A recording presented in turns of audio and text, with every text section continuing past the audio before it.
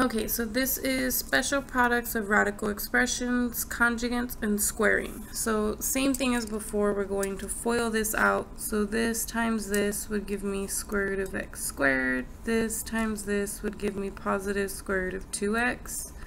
Would give me negative square root of 2x. Insides times insides. And then negative inside times inside gives me 4. These are the same thing, positive and negatives will cancel out. The square root of x squared is x, the square root of 4 is 2. And these are not like terms, so that's the final response. Here it's a square, which means it's this thing times itself. So this times this, outside times outside, inside times inside. Outside times outside, and inside times inside. Outside times outside, and inside times inside. And then outside times outside, positive 1, and inside times inside, I get 4. So here I get 9 times x.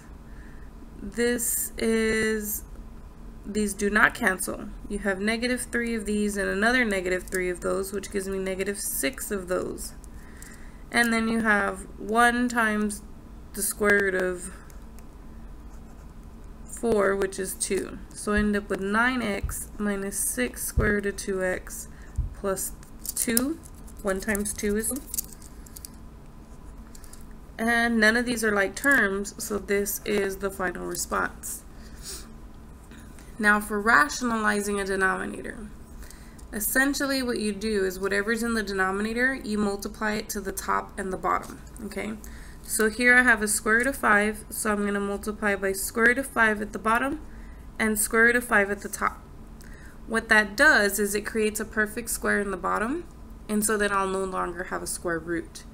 So square root of 3 times square root of 5 is square root of 15, square root of 5 times square root of 5 is square root of 25.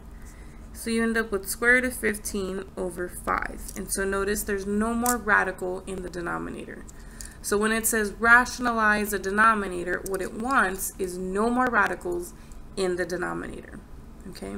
So again, the strategy is whatever is in the bottom with the square root, multiply it at the bottom and multiply it at the top to make it a perfect square, which will eventually make it come out of the house. Okay?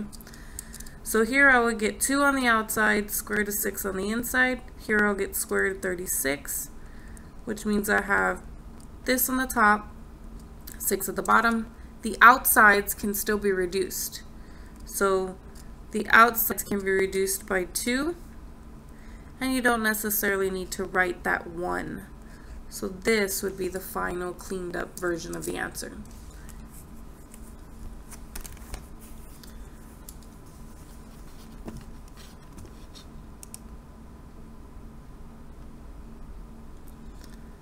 So then we have rationalizing a denominator, the square root of a function or fraction.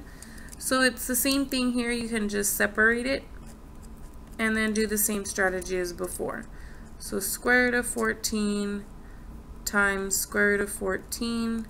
You get the square root of 140 over the square root of, who knows, 196. Square root of 140 is 2 square root of 35, and square root of 196 is probably going to be 14. Yep. But the outside numbers can reduce, so 2 goes into 2 once, 2 goes into 14 7 times. I do not have to write the 1 coefficient. So you just get the square root of 35 over 7. Now you cannot reduce that 35 and that 7 because the 7 is not inside of a square root and the 35 is inside of a square root. So that makes them different kinds of terms, okay? Now here, same thing. Whatever's at the bottom, multiply it top and bottom. So 4 is on the outside, 3x is on the inside. They need to stay that way. Inside times inside, though, means I get 9x squared.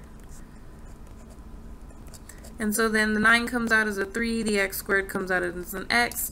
And again, you cannot reduce these guys with what's inside of a square root. Only the 4 could possibly reduce with this, because this is also not inside of a square root, just like the 4 is not inside of a square root. But 4 and 3 do not reduce, so this is the final answer. Here, if you separate it first, then you could do the same thing. Whatever's at the bottom, multiply it top and bottom. So you get square root of 11x over the square root of x squared. Square root of x isn't going to change. Square root of x squared is just x. And again, this x is inside of a house, this x is not, so you cannot reduce them. That's the final answer.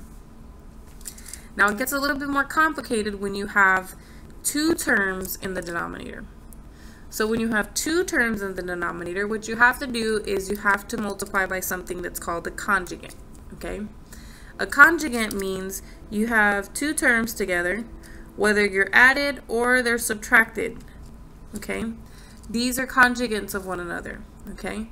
So the terms stay the same. What's in the middle is what changes. Okay? So basically, the first term will stay exactly the same. It's the second term that will change signs.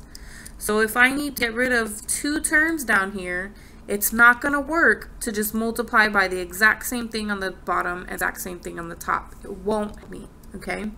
What will help me is if I multiply these things by same sign in the front, opposite sign in the second term.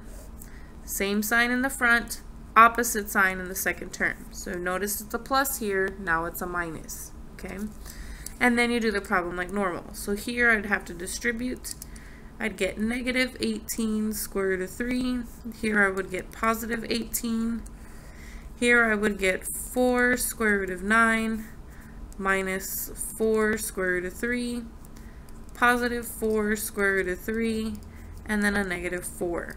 So these guys would cancel, a negative and a positive. And then I'd have negative 18 square root of 3 plus 18. And then 9 is 3. So 5 times 3 is 12 minus 4. I end up with negative 18 square root of 3 plus 18 over, I believe, 8. Now this can be reduced. Okay? So they have a 4. No, they cannot be divided by 4. They can all be divided by 2. So if I take a 2 out of the top, I get negative 9 square root of 3 plus 2. I factored out a 2. And at the bottom, if I factor out of a 2, it's just 2 times 4. The 2's will cancel, leaving me with negative 9 square root of 3 plus 2 over 4. A faster way to do this without reducing is if you are going to reduce a fraction, make sure you reduce every single term by the same number. So if I reduce 18 by 2, I get 9, but it would be a negative 9 with the square root of 3 attached. If I reduce this 18 by 2, I should get 9, which means this should be 9, right? 2 times 9 is 18. And then at the bottom, if I reduce this by 2, I get the 4. And so notice I have negative 9 square root of 3 plus 9 over 4. Okay? I prefer to do it this way. You can't just reduce the one in the front, and you can't just reduce the one in the back. If you're going to reduce by something, you have to reduce every single term by that. Okay? So here, we're going to do same sign in the front, opposite sign in the middle. And make sure you do it on the top and the bottom. So for the top, I'm going to have 15 plus 6 square root of 2. For the bottom, I'm going to have 25 plus 10 square root of 2 minus 10 square root of 2 minus 4 square root of 4. So these guys cancel each other out. 25 minus 4 times 2 is 8. And 25 minus 8 is 17.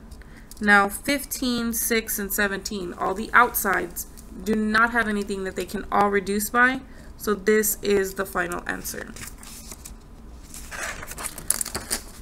Now the last topic we have is very similar. It's just that the numerator has two terms as well. So remember, we're rationalizing the denominator. So we're going to change the sign in the middle of the denominator. So this becomes plus. And then you do the same thing at the top. I just so happen to have a binomial at the top as well. So do your FOILing. I get square root of 49. I get plus square root of 14. I get plus square root of 14. And I get plus square root of 4. At the bottom, square root of 49 plus square root of 14 minus square root of 14 and minus square root of 4.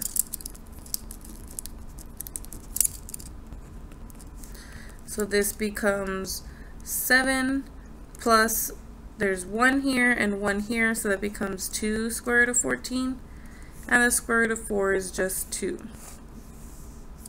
I get 7, this is a plus and a minus, so those will cancel, and I get minus 2. And here I get 5.